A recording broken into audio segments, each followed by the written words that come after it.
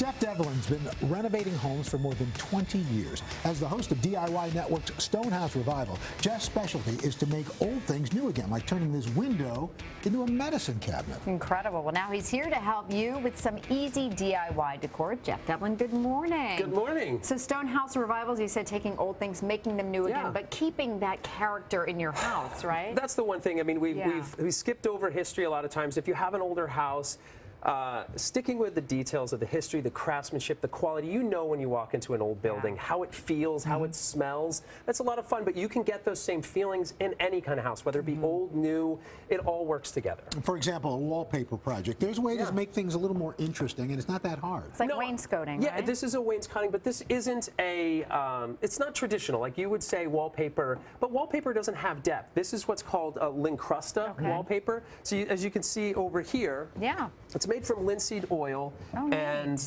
wood flour. So it's basically an all-natural product. So you can see the character, the texture on top.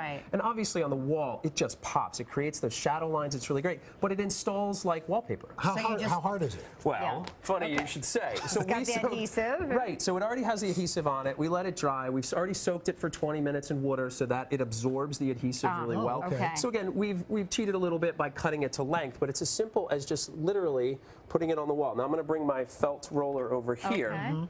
Now you want to make sure that your pattern is going the right way. So what I'm going to do is I'm going to tuck into your left because I'm right-handed. So this will make it easier for me.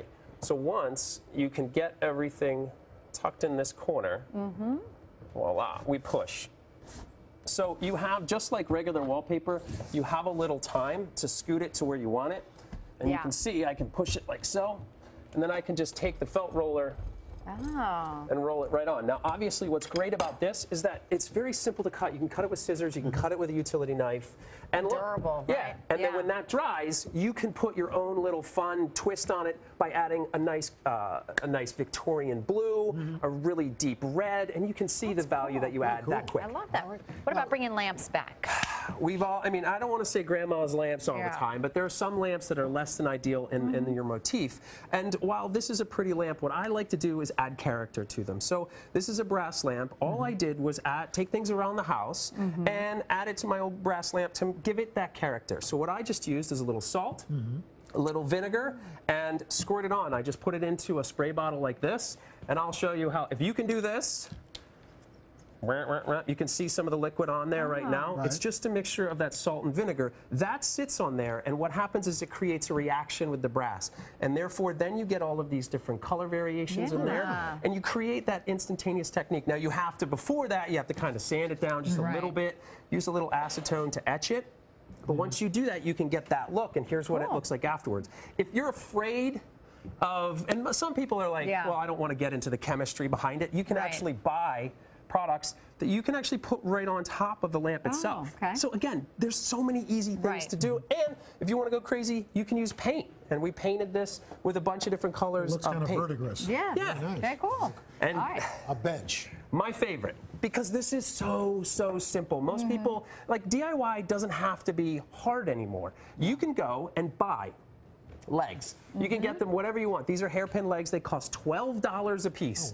So all told, this is a very inexpensive bench. It's $140 in material. This is a beautiful slab of walnut right here. And it's as simple as this. You basically grab your screws. You can pre-drill, because obviously this is a larger screw. You can screw it right in like so. The benefit to something like this is if you have an older piece of wood from your grandfather, from a family member or something like that, you can take that, add these legs. It could be a live edge.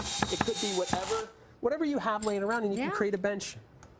You're upcycling. Oh, gosh, yes. Jeff, thank you so much. And check out these DIYs on today.com/home.